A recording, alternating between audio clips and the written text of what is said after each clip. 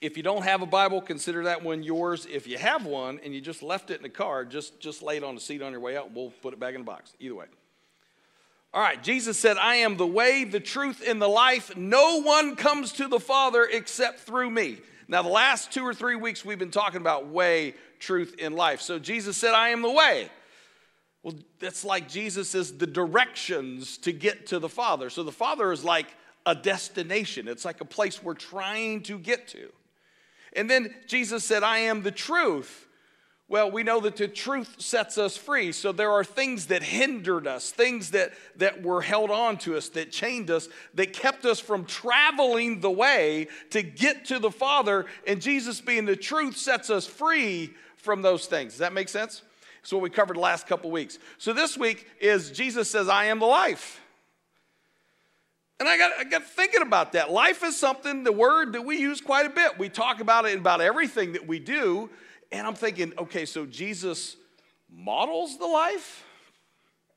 Jesus tells us about the life? Jesus gives us life? Jesus is the life? What does he really mean here? And if you guys remember how my brain gets when I really start crunching on something, the ping pong balls start bouncing around. And when the ping pong balls start bouncing around, you never know which one is going to come up. And so as those balls are bouncing around in my head, I have to like spend Monday thinking about it and Tuesday thinking about it and Wednesday thinking about it. And hopefully the one that comes up is the one that I'm being directed to. And we have a visual example of what goes on inside of my head at times. And I don't know if they're going to put it. Is it up? Okay, yeah, this is what happens inside my head. Those of you that know me well, I'll find myself in conversations and I'll go, I'll bet the ping pong balls are bouncing. I'll be like, yeah. Yeah, more than 2. It's like 6 or 7 or 8 or 9 of them bouncing around there. I don't know how they're going to come up. So when I get zeroed in and say, all right, Lord, all of these balls are bouncing around in my head. I'm not sure. Jesus is alive. Nobody's disputing that. But what does he really mean in this context when the destination is the Father? And so I do what I do so often. I go back to the book. So let's go back to the book with me. We're going to be in John chapter 1. John chapter 1, in the first 5 verses, we're looking at what does it say about life. In the beginning was the Word, and the Word was with God, and the Word was God. He was in the beginning with God. Now we know that the Word is referring to Jesus. All things came into being through him, and apart from him, nothing came into being that has come into being. People say the Bible's confusing. I'm like, not really. If you're confused, read it out loud. When you hear your own voice, you're like, oh, that's what it meant. So I'm going to read that part. All things came into being through him. How many things? And apart from him, nothing came into being. What has come into a being apart from Jesus? Nothing. Verse 4. In him was life. What was in him? Life. In him was life, and the life was the light of men. The light shines in the darkness, and the darkness did not comprehend it. In him was life, and the life was the light of men. This was one of the ping pong balls bouncing around in my head, and man, I meditated on it for a long. In him was life. That's good stuff.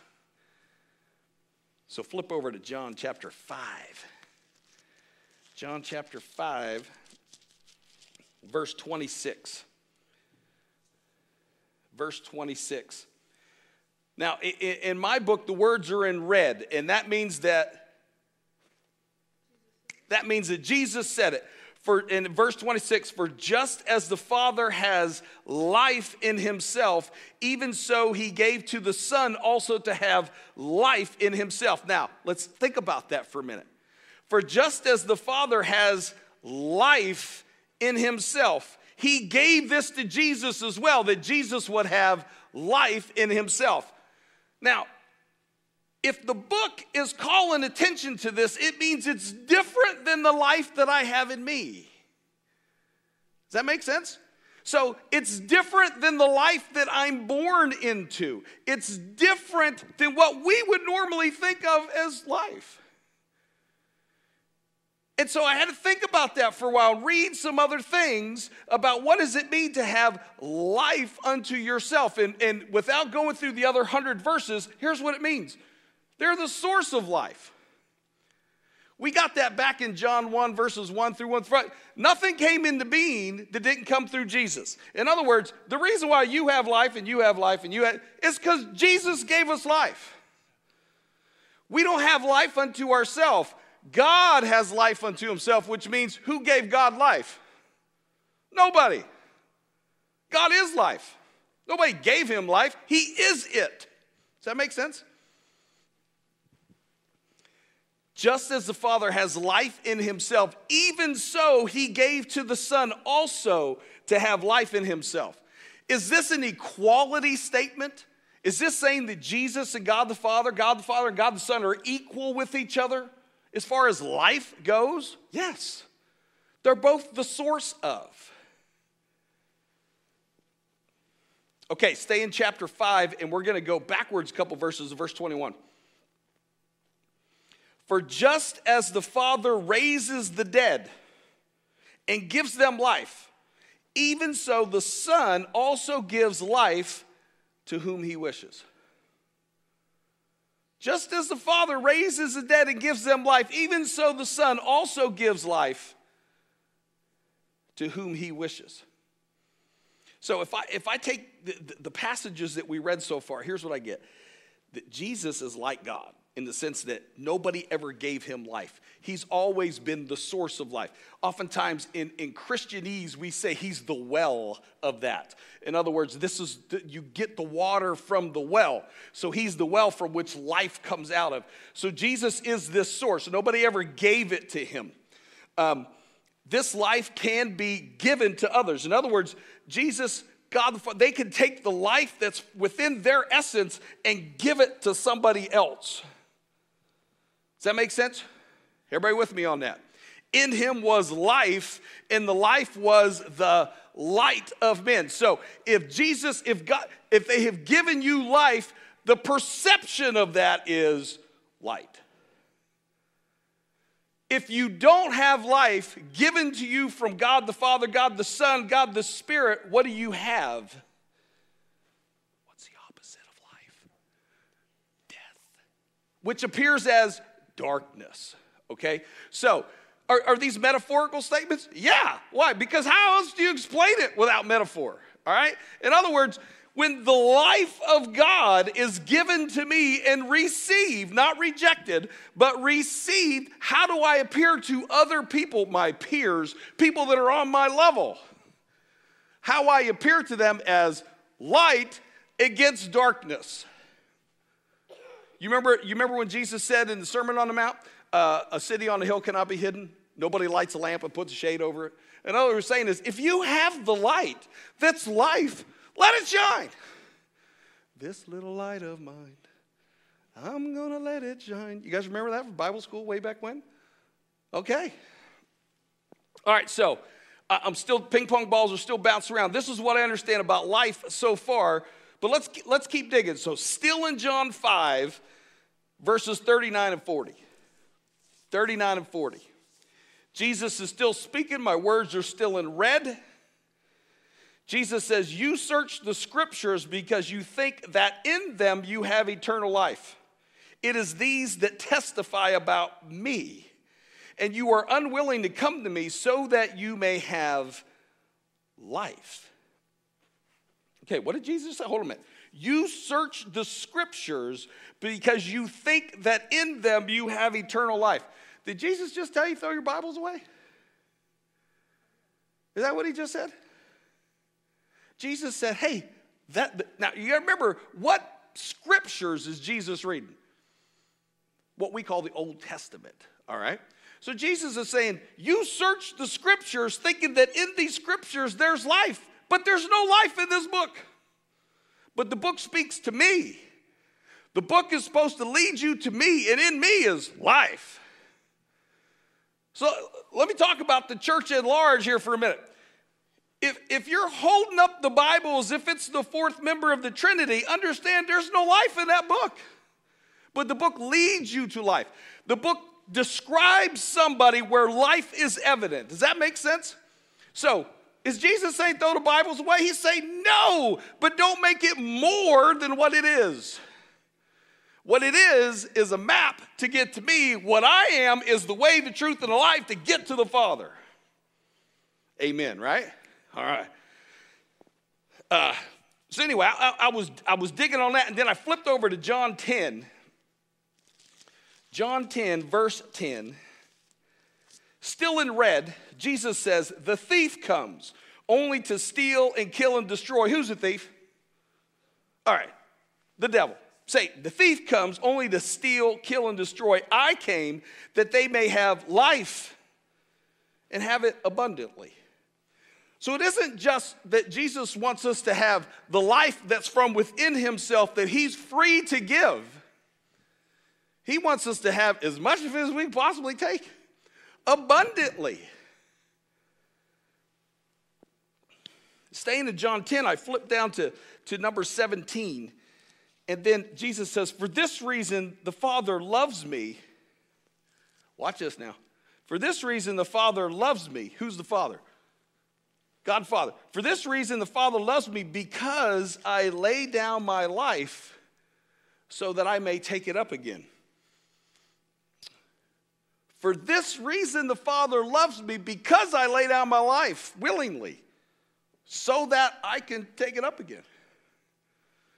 And that's when I start asking the question, what are we talking about? Or what kind of life are we talking about? Are we talking about like, I was born on this day in this city to these parents with these siblings, lived on this address for a period of time, got a job, got married, had kids, did this, did that, died on? Was that what we're talking about, life? Stay in John 10 and let's go down to verse 27. 27, 28, Jesus says, my sheep hear my voice, and I know them, and they follow me. And I will give eternal life to them, and they will never perish, and no one will snatch them out of my hand. My sheep hear my voice. Are we sheep? Good thing to be a sheep, right? If you were here for I am the good shepherd, you realize sheep was a good thing, all right? Sheep are good. Whose voice are we hearing? If we're sheep, whose voice are we hearing? The shepherd, right? The shepherd who's going to guide us, protect us, love us, feed us, water us, all of that stuff. Jesus says, as the shepherd, the sheep hear my voice. I know them and they know me. That speaks to a relationship. And I will give them eternal life. All right. So we're talking about eternal life. Not just physical life, but eternal life. We're talking about salvation. We're talking about being saved, right? We're talking about our inheritance as a member of God's family. Eternal life. So when does this happen? Does this happen before or after death?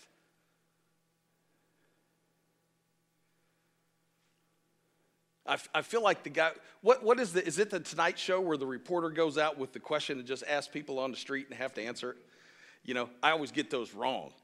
And so here I'm like going out to the Christians with the microphone. I'm saying, okay, you believe in Jesus? Yeah, okay. So let me ask you a question real quick. Now, this isn't a hard question. Do you believe in eternal life? Yes? Okay, when does that start? I got a lot of people saying now. That's good. It doesn't start after death because Jesus says in John 10, I mean, we're still in the same chapter. He says in verse 17, for this reason the Father loves me, because I lay down my life so that I may take it up again. Isn't that talking about death and resurrection? I got a yes and a no. I love it when we're not in agreement with each other. That means we're digging in here. That's good stuff. Okay, we're going to come back to that question, but let's read one more thing. John 17:3. John 17:3. My words are read. Jesus is still speaking. He says, this is eternal life. It wasn't that the question when I was on the street? I said, okay, this is eternal life. That they may know you, the only true God, and Jesus Christ whom you have sent. Okay, Jesus said, I'm the way, the truth, and the life, right? The way meaning the directions are over here. The truth is I'm releasing you from all this stuff that's keeping you from traveling the road. And the life. So what's eternal life? That you get there. That you know God. And you know me, talking as if I'm Jesus, and you know me by which is the method to get to God the Father. So what's eternal life? Relationship with God the Father through Jesus Christ by the power of the Holy Spirit. That makes sense, right? I didn't add too much to it. I mean, it's plausible by what we've read so far. So does eternal life start after death? It absolutely starts after death. It starts after your death of self. So when Jesus said, my Father loves me because I have laid down my life so I can pick it up again, it's the same thing we do. It's what baptism is. It's what falling to your knees and crying out in repentance is about. It's about saying, Lord, I can't do this. And he said, I know you can't. That's why I'm God and you're not. Well, I can't get to the Father. Jesus says, that's why I'm the way. That's why I'm the truth. And that's why I'm the life. I'm all of these things so that your eternal life can start now. But it does start after death. As we strip away those things that bind us, that hold us, that chain us, we gain more and more and more of the life that is the very essence of God. Well, wait a minute. I thought that when I came forward and I got down like at the altar, you ever notice a lot of churches have altar calls, but they don't have altars? I always found that why don't they just call it a stair call? But okay, side issue. Anyway, you come forward to the altar and then you have the little sinner's prayer card that you confess, that you read, and somebody says, congratulations, you're in the kingdom. Now you know Jesus. But that person doesn't know Jesus any more than when they came down the aisle. But there's a starting point, and then we make this way too complicated for something that isn't very complicated. What is the desire of your heart? If the desire of your heart is that Jesus is your Lord and Savior, and through him you're going to meet God the Father, then guess what? You're on the right road. You're on the way. Do you have stuff that's keeping you from going the speed limit? Yeah, you betcha. But the truth of who Jesus is, the freedom that comes through forgiveness and repentance and absolution, you start dropping cargo. And you start going faster. And then all of a sudden the life is, how is life viewed to others? Light, okay? Do you need light when you're on the path? Yes. Now the path is illuminated by the glow of God who is within you as you are getting closer to the very presence of who God is. God is calling us back to himself. Why? Because that was always his intention. That was always his. Religion has made this way too hard. It was always God's intention that what he wanted to do was for us to be his children. That he wanted to walk in the cool of the garden with us and love us and teach us and show us and delight in us. All of the things that you like to do with kids is times 100 with God and us.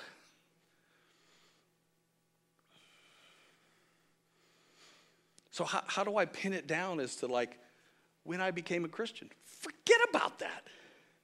Who cares? Is the desire of your heart to be with God? If it is, count yourself blessed. You're on the way. So when did my eternal life start? At the desire. Well, who cares? Love the Lord with how much? All of you. All of you.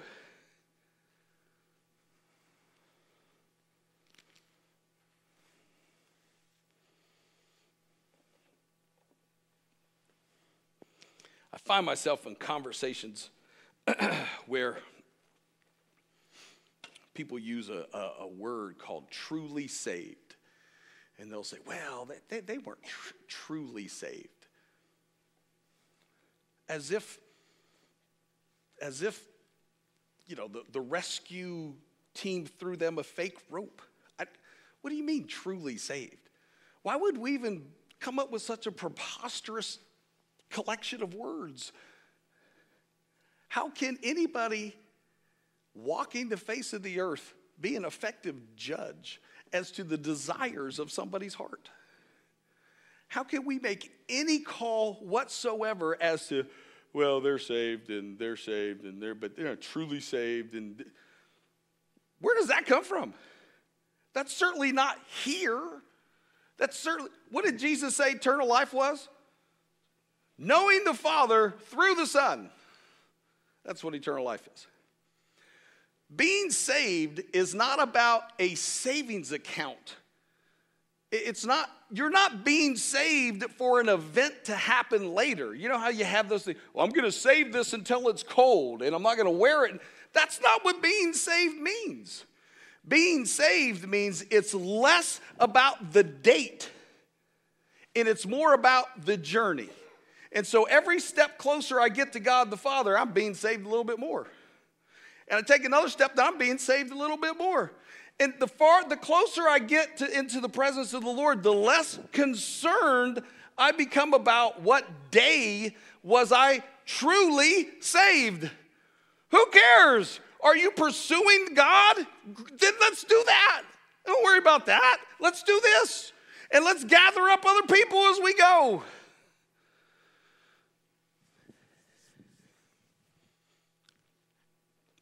The closer I get to God the Father, the closer you get to God the Father, the more the light within you radiates out. So when you look at somebody's life and you see that glow that emanates from them that can only be from Jesus, are you really concerned about when that happened? Or are you concerned about how much good that's doing right there in the moment? And that happened after their spiritual death. So it don't really matter what the physical death is along the way. Because that glow that's coming out of there marks them as God saying, this one is mine. And you can tell it from the light that illuminates on everybody. So as we think about our life and we think about the years we have to live or the hours we have to live, what we think about is this: is the light shining? And if the light is shining, then we're on the way. If the light isn't shining, we're asking, why isn't the light shining? Do I have a shade of some sort that I just need to remove? Do I have a fear of some sort that I need to remove? Or do I have to question whether I have the life at all? Have I ever spiritually died? And those are questions the church can't answer. Those are questions you answer. God answers with you. Those are questions you put your forehead on the floor and you say, Lord in heaven, I love you with all that I have. And I know I'm a sinner and in need of grace. But I want to pursue you with all that I am. And the Lord is faithful to that prayer. Every time, all the time. If he wasn't, he wouldn't be God.